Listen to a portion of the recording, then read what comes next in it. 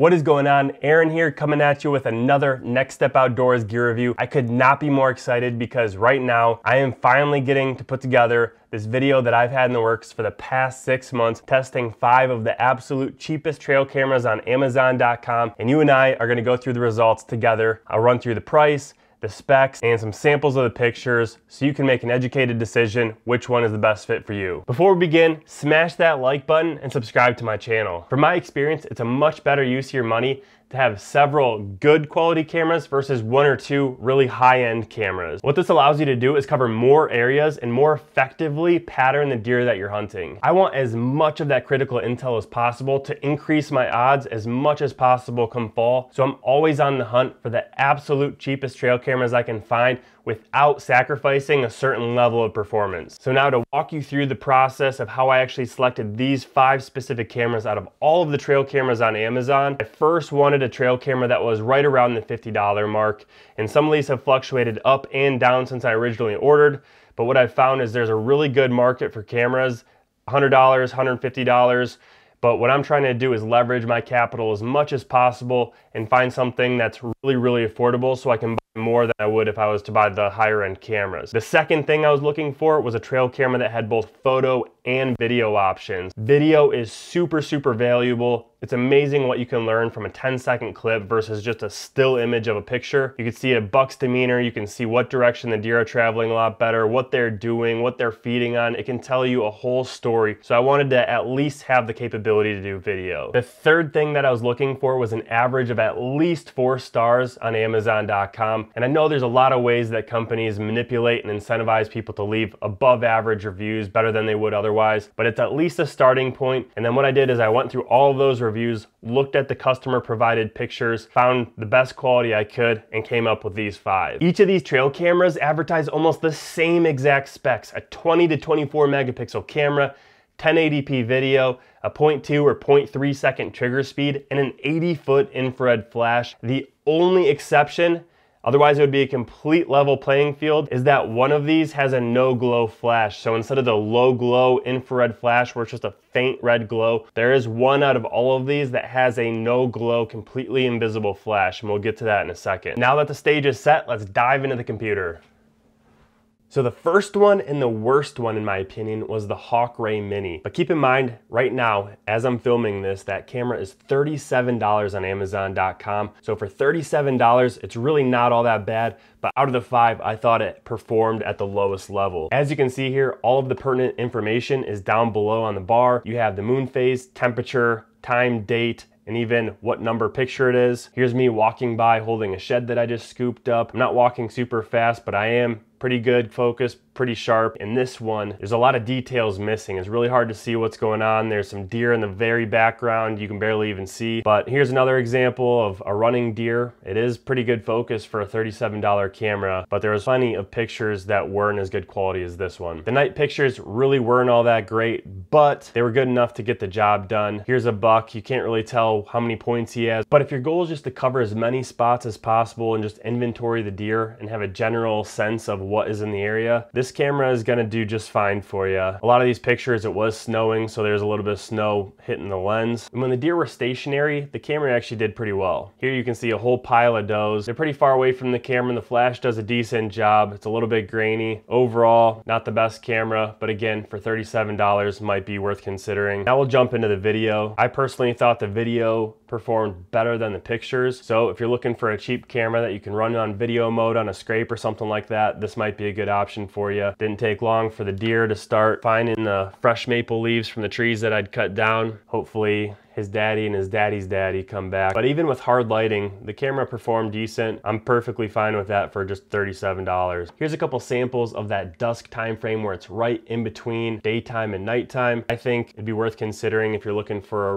really budget camera. Now we'll take a look at a couple of the nighttime videos. Here's a mama raccoon and her babies, but they're about 15 yards from the camera, and even as small as those little things are, you can still see them pretty well. Here's some more raccoon action for you. It's not a bad camera, but out of the 5, I thought thought it had the worst performance. I wouldn't count it out, especially at that price point if it's that much cheaper than the rest of them. Second to last place would have actually been my second place pick as far as overall performance of pictures and videos go, but it does have a very, very quiet, high frequency, high pitched noise that it makes when the infrared flash goes off. So if I was gonna be running this camera, I'd probably run it 10 feet up in a tree. I'd use a climbing stick and hang it up high, so that way maybe it's just a little bit out of reach and maybe the deer don't hear it as much. That said, I didn't have that many deer that were actually looking at the camera every time it went off. It's just one of those things that I'm not willing to risk as I try to improve as a deer hunter and increase my odds of harvesting a mature buck. The bar at the bottom has all of the information that you would need to have the temperature and moon phase. I think that's interesting to be able to study. And then also the time and date, which are absolute requirements in my opinion. But here's a nice tom. And then I thought this was a cool picture. Look at this raccoon. I've never seen a raccoon with ears that color. It's a very sharp picture. Again, overall performance, I would rank this second place out of all of them, but due to the noise that the infrared flash make, I ranked it second to last. Even in a blizzard, you can see these deer very clear. So now we'll check out some of the nighttime pictures. All of these cameras in this price range, if they're deer moving, especially at night, there's oftentimes a little bit of blur, but it wasn't bad enough to really impact being able to see or decipher what was actually in the picture. The infrared flash on this camera is right in line with just about every other camera on the market right now. This buck is probably 20 yards away from the camera. You can count his points. Again, there's just that very, very faint noise that it makes. It's just a high pitch frequency. Just one of those things I'm not willing to risk when there's other options out there. Now we'll check out some of the video, and one thing that I learned about this new property that I got access to this spring is there is an absolute ton of turkeys, and I didn't turkey hunt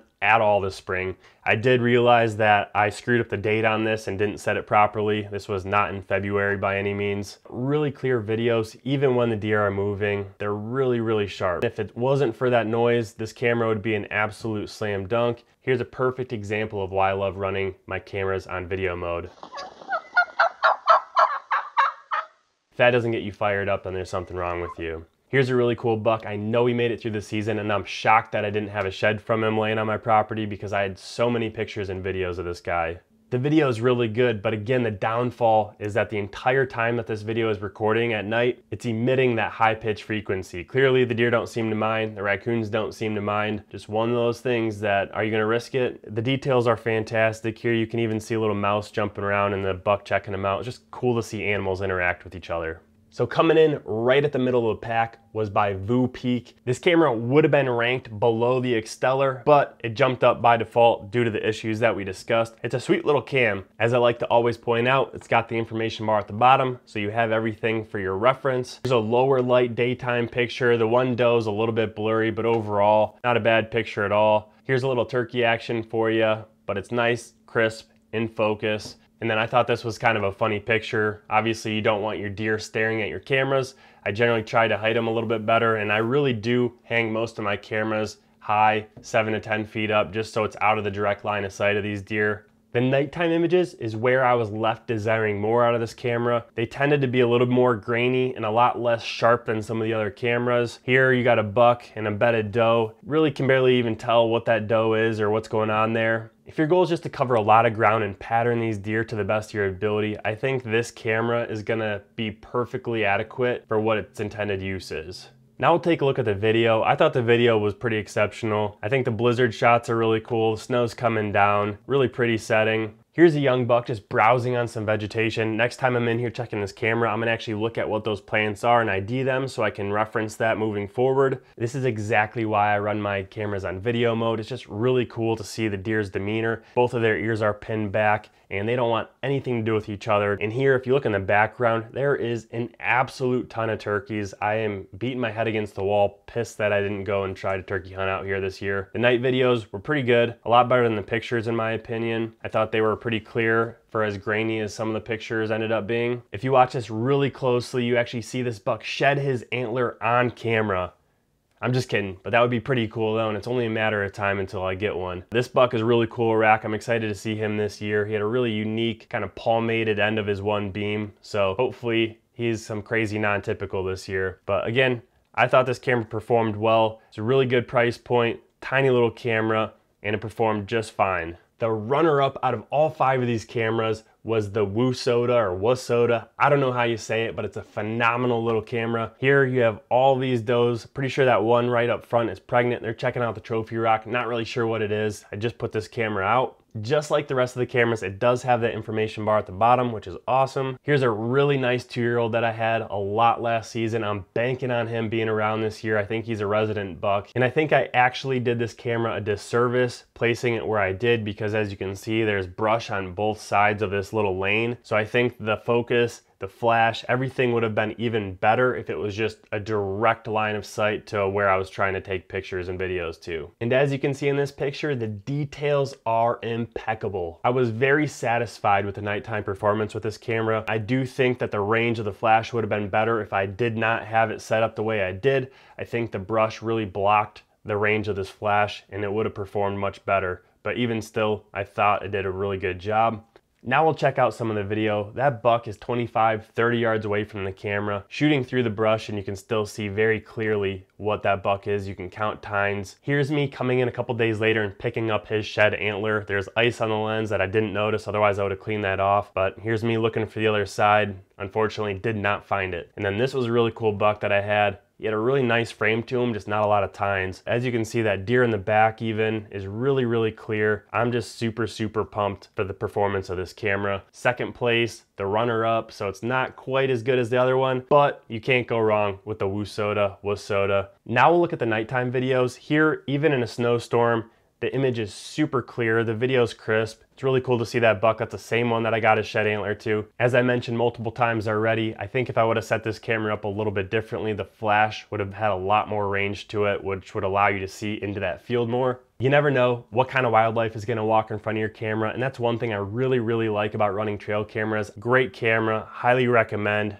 Gets my stamp of approval and my thumbs up. Coming in at number 1, the grand champion, the top performer, is the Victory. And the Victory actually has a no glow invisible flash, which I am super pumped about because I rank this camera number 1 before I even realized that. Once I noticed that, I actually tested all these cameras again in a dark room just to make sure, but this is the only one out of the 5 that has that invisible flash. So if you're looking for a camera that is a great performer and you don't want people or animals to be able to see this thing at night at all, that is gonna be a great option for you. For the price, the images from this camera were crystal clear. Here you see the shed buck with those big old bases right on top of his head. Here's that cool 1.5-year-old buck again with the palmated side. I'm really curious to see what he's gonna turn into this year. There's a lot going on in this picture. There's that deer walking across the middle of the screen, but there's also a bunch of deer down below in the river bottom. Overall, the daytime pictures were really good. They weren't quantum leaps ahead of the other cameras, but they still overall performed better than the other cameras. I have other trail cameras that have that invisible flash or that blackout flash or whatever you want to call it, and I've noticed that they just don't seem to perform at the same level as the regular infrared flash, but I thought this camera did a great job. Overall,